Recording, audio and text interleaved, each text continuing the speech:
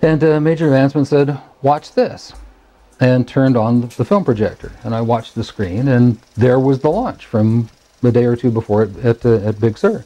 According to Jacobs, at this stage the rocket was traveling between 11 and 14,000 miles per hour when a saucer-shaped craft entered the frame. It flew into the frame like this, and it shot a beam of light at the warhead. Now, remember, all this stuff is flying at several thousand miles an hour. So this thing fires a beam of light at the warhead, hits it, fires another beam of light, and then flies out the way it came in. When the lights came on, Major Mansman turned around and looked at me and said, "Were you guys screwing around up there?" And I said, "No, sir."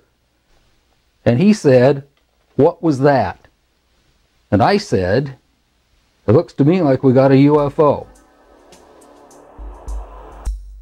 Now, Major Mansman said to me, after some discussion about it,